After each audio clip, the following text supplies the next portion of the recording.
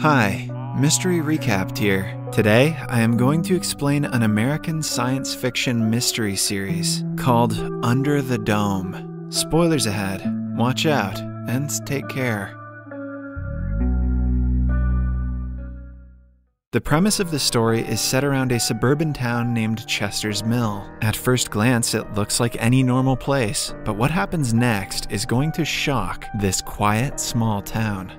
In the opening scene, we are introduced to a non-local named Barbie. He is in the woods, burying the dead body of a man. Barbie's injured forehead suggests he got into a fight with the dead man, but the cause of the murder is unknown. In the afternoon, Barbie is heading away from the town when he comes across the sheriff's car. It makes him nervous, which further diverts his attention from the road. When he finally loses the policeman, some cows block his way. Barbie swerves the car and lands in a field with cows. His vehicle takes a spin, but he comes out uninjured. A few seconds pass before the town is hit by an earthquake. The people freeze in shock as the ground shakes violently. Then, all of a sudden, something drops from the sky in front of Barbie, and everything goes silent. A cow falls to the ground after being sliced in half by whatever substance fell from the sky. Barbie investigates to discover it is an invisible wall. It was so sharp that it even cut the houses that it touched. A teenager named Joe comes to Barbie to see if he is alright. He is also just as surprised about the strange invisible wall. Following that, the sheriff and deputy, Linda, are informed that the power supply to the entire town has been cut off. The phone lines are dead, and the internet doesn't work either. It is as if all satellite connections have been lost at the same time.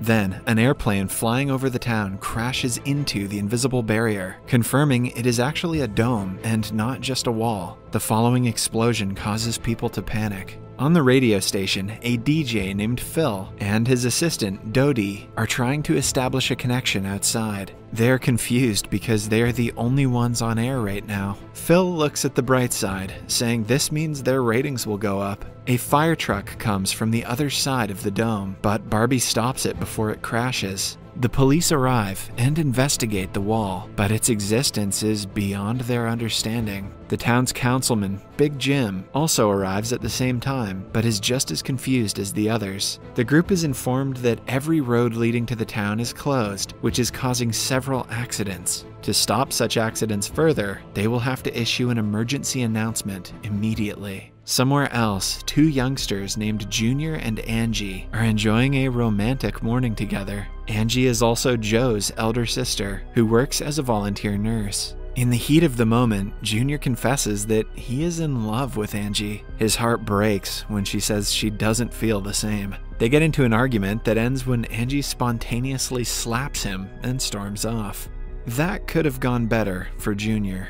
A family of three, mothers Carolyn and Alice and their daughter Nori, are also visiting the town for work. They plan to leave as soon as possible, unaware of the dome covering the town. Another notable figure of Chester's Mill is an investigative reporter named Julia. One morning, she is called by a woman to report suspicious activity. The woman has seen 6 tanks of propane being supplied to the town's reserve this week. It is too much stock for fuel, which she thinks is being collected for an ulterior purpose. Julia promises to investigate the matter, but doesn't think much of it. The councilman, Big Jim, goes to the radio station and announces the state of emergency to the people. Carolyn listens to it, but thinks it is some kind of advertisement. Seconds before they are about to crash into the dome, a car from the other side does. The family is safe, but Nori goes into a seizure right then. While she is unconscious, she says something about a pink star. She is immediately rushed to the hospital, which is filled with survivors from the crashes happening around the town. Julia and Barbie are also at the hospital to see her husband. Julia finds out that her husband never works on Sundays and has been lying to her. Outside, Barbie meets Angie and talks to her over cigarettes. Junior sees them together and is filled with jealousy. Over time, his love for Angie has turned into an obsession, and seeing her with another man triggers something inside of him. By now, the borders of the town are being guarded by the military. Several scientists and experts are trying to find out what might have caused the strange phenomenon, but no one has the answers. A few hours later, Big Jim meets the sheriff and asks him about the propane. They vaguely talk about everything they have done to save the town. It is clear that they know something about the dome, but they refrain from talking about the matter. Barbie was supposed to be in the town for only a day and has no place to stay. At night, Junior approaches him and starts a conversation which eventually turns into a threat. Barbie is confused about what he did wrong, but the commotion is cut short when Julia interferes. Somewhere else, the teens are partying, ignoring the state of emergency. Joe meets a guy his age, and the two talk about the situation. Suddenly, he goes into a seizure and says something about the pink stars, like Nori did earlier. His sister Angie is in her house when Junior barges in and kidnaps her. He brings her to his father's old fallout shelter and claims that he knows what is going on. It is then revealed that his father is Big Jim. He was always paranoid about her safety, which is why he built the shelter. In the meantime, Julia brings Barbie to her house and lets him stay the night. Everything goes well until he sees the picture of her husband and realizes it is the man he killed that morning. Linda and the sheriff are on a patrol when the sheriff's pacemaker bursts and kills him in the process. A flashback from the morning shows us that Barbie was in the town to meet Julia's husband and talk to him about some kind of payment. The doctor didn't want to pay, which caused a fight, and Barbie accidentally shot him dead. Even though it was only an accident, he knew he was going to be convicted. Hence, to avoid it, Barbie disposed of the body. In the morning, he notices that his necklace is missing and asks Julia about it. She promises to keep an eye out for it, but Barbie realizes he left it in the cabin where he killed her husband.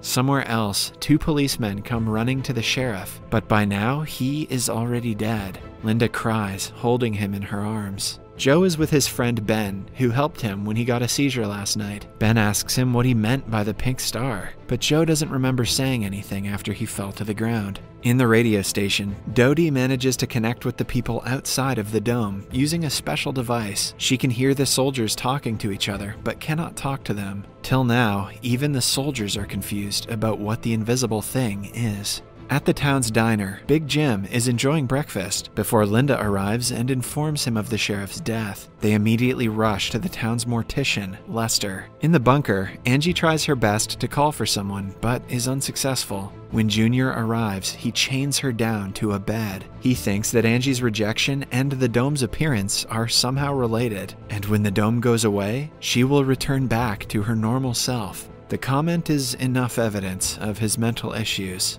The mortician Lester used to be the sheriff's friend and is shocked to hear about his death. But when Linda is not around, he and Big Jim reveal they know something about the propane import that happened last month. They, together with the sheriff, were hiding a secret from the town. The sheriff's death confirms he won't tell anyone about their involvement, which is good news for them.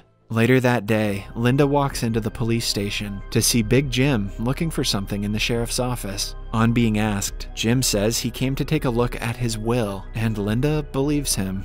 In reality, he was there to find paperwork about the propane import that might get him and Lester in trouble. He thinks the papers are in the sheriff's house and makes Lester get them.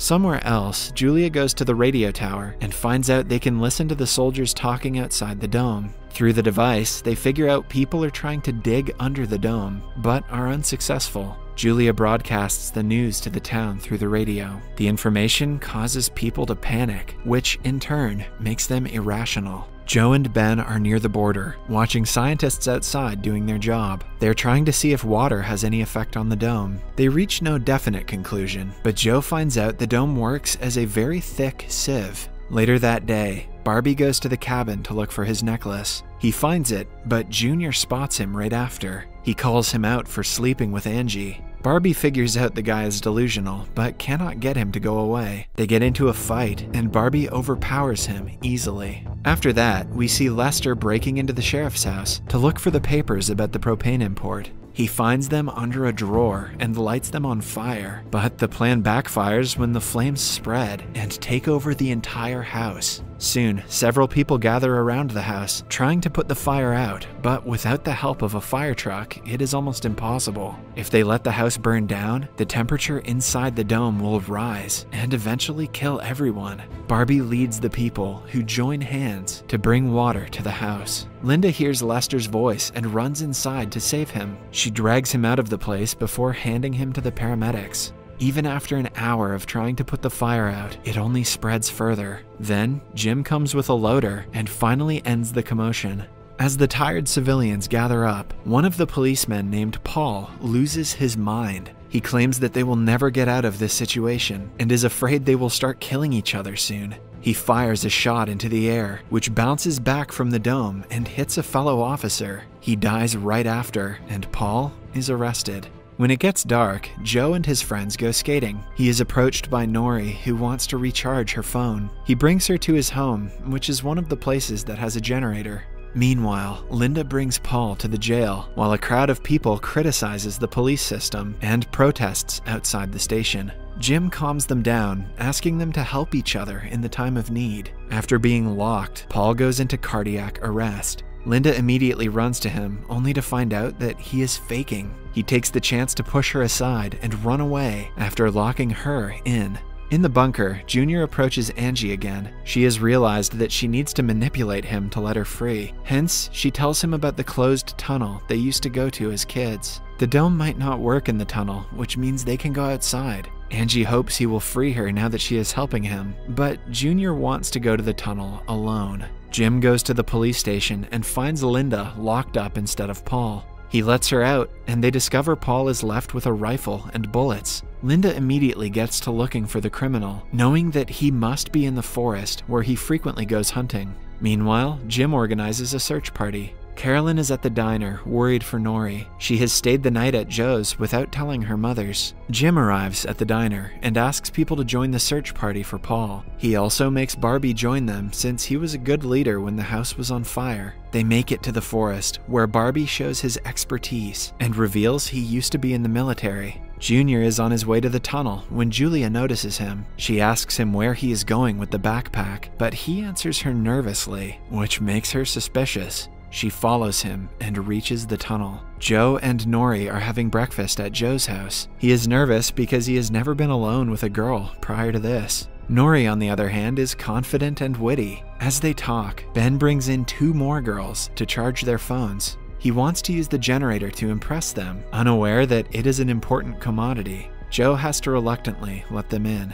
In the woods, the search party runs into Paul, who shoots a guy in his leg. A second guy stays to take care of him, while Jim and Barbie run behind Paul. In the tunnels, Junior reaches the end and finds out the dome runs through it as well. He gets too close to the wall, which makes his flashlight burst like the sheriff's pacemaker. Julia comes out to warn him, but he is not happy that she followed him. Junior loses his mind and starts punching the invisible wall until Julia stops him. They sit down to talk and rest for a while. Julia tells him that she is stuck in her lousy job as a journalist because of a mistake she made in the past. As they chat, Junior reveals that his bruises were caused by Barbie. He asks her to stay away from the guy, making it seem like Barbie hit him for no reason. By now, Joe's house is filled with people using his electronics. A bully tries to make people pay for the electricity that he doesn't even own. When no one stands against him, Nori takes the matters into her own hands. The conversation gets heated, but before anything happens, the lights go out.